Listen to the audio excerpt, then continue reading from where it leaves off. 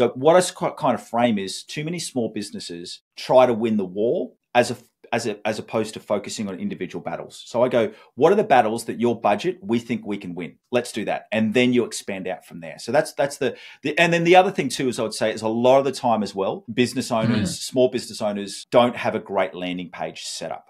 So the one thing I would say there as well is rather than paying for an expensive agency, because most of it is got to do with messaging, just get your friends and your family members to go, what does this page say to you? And, does this page make sense to you?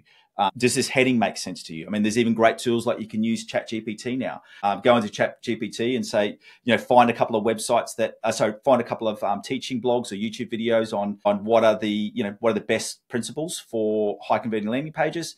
And then put your text in the landing page and ask ChatGPT to rewrite it for high converting to help with conversion. So there's a lot of easier ways to do it now, but that's the big way. Is if you're getting, as if a small business owner, if you're getting relevant search terms and you're getting people to click on your ads and they're going to your website and you're not converting, the problem's not Google Ads. The problem would be around your messaging and your offer.